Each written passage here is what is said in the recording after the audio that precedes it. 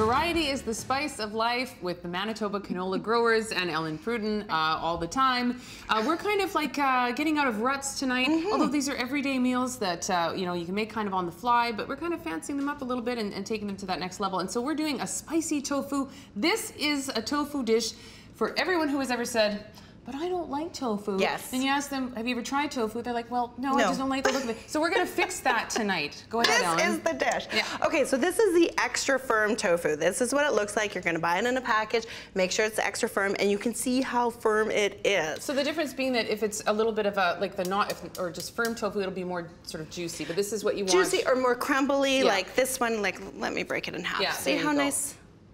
And you want to cut it into cubes, all the same size, because we want even cooking. We've coated that in cornstarch. That's the key here. So we've heated up our pan. I'm gonna add in our canola oil because we want to saute our tofu so it gets nice and crispy. So we just want to coat the bottom of the pan just beautifully like that. Canola oil works great because it's your everyday oil that you can be using for sauteing and, you know, of course for baking as well. Yeah, it's a good starter for everything. And the thing about tofu is that like it just really picks up the flavors of kind of whatever it is that you're cooking with it. Right. And so we're gonna add a lot of flavors, but first we need to brown that. So in we go, nice and gentle. We're on. Turn that up I think we need to, let's get that a little crispier. Okay, so it's gonna start to brown, and that's what the key is with this.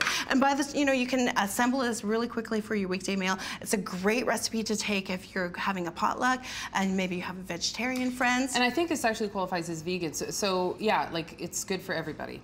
Totally. So this will brown, and we're gonna then end off with these beautiful little golden brown nuggets of goodness here. Nuggets of goodness. I know. So, you know, the key is having some patience, let them saute, but then also turning them as you go. You can use your fingers, a knife. I'm a professional, I use that. But then really you want to be like use turning a knife them. to turn, yeah? A knife, a fork, just whatever happens to be handy. What am I talking about? I don't know, Ellen. So let's get the other saute pan going here. And because the other part is adding your vegetables. Now you can have a variety of different vegetables. I love broccoli with this and some red peppers for that color and that bounce. And so we're going to, once this is cooked, what a great sizzle now we got. Yeah, it's perfect in beautiful. every way. Okay. You want to drain it a little bit. Then we're gonna add in a little more canola oil into this pan.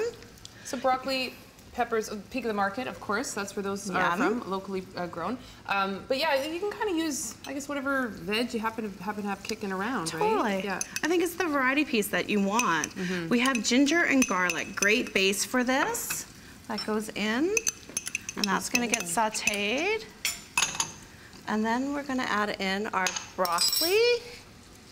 We need all of those. The amazing thing about broccoli is the second you put it in, you start to cook it a little bit, it just like brightens up so much. Doesn't it? It's just a quick little saute. Like, we just want to soften it. And that's the wonderful thing about these veg. Like, they can still have that nice crunch to it, rather being kind of lumps and limpy. And we don't need to have any of that. Brighten it up, And we'll just move that around. So you can see how they're nicely starting to turn. It doesn't even take that long. No, it doesn't. So we're gonna get this going. And then really it's about the assembly of the sauce. So get your rice on. We're using, you know, a really nice basmati rice, but you can use a barley or a brown rice, whatever you want. Get that started first, get the sauce going.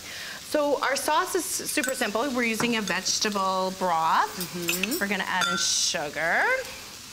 Mirin. If you don't have mirin at home, you can use like a dry white wine or mirin? Mirin. Okay. So if you don't have that dry white wine or even an apple juice could work. Okay, and then we have our soy sauce. And so we're not looking for like a whole bunch of heat or real kick. We're using like just a sambal olik. So it has a softer, it's not a sriracha, like it doesn't have that bite to it. Okay, so where it would be sort of in between like a hot sauce and like... Yeah, but there's more depth to it. There's lots of chilies going on. It's a vinegar base, but it's not gonna like blow your socks blow your off. mind off. That's not what you want to have going on. Nope. Okay, so this is looking great. We're gonna add in our sauce. Oh yeah. We're gonna add back in our tofu. Okay. Because we want that goodness to go on. back in. Get that everything coated, really nice. Des, I want you in my kitchen every day helping me here. Anytime. And a super simple cornstarch, again, and some water. Just to kind of thicken it up a little bit. And this is going to thicken it up. Okay. Add that in. Oh, there you go. And you know, you're going to be putting that over some beautiful rice, and it's just going to be wonderful. It will blow everybody's mind. There we go, spicy tofu here with Manitoba canola growers. When we come back, fish skillet dinner. I know, Ellen loves this stuff. You're going to love it too. Stay with us here on Great Tastes of Manitoba. You're watching Great Tastes of Manitoba, brought to you in part by Manitoba Agriculture.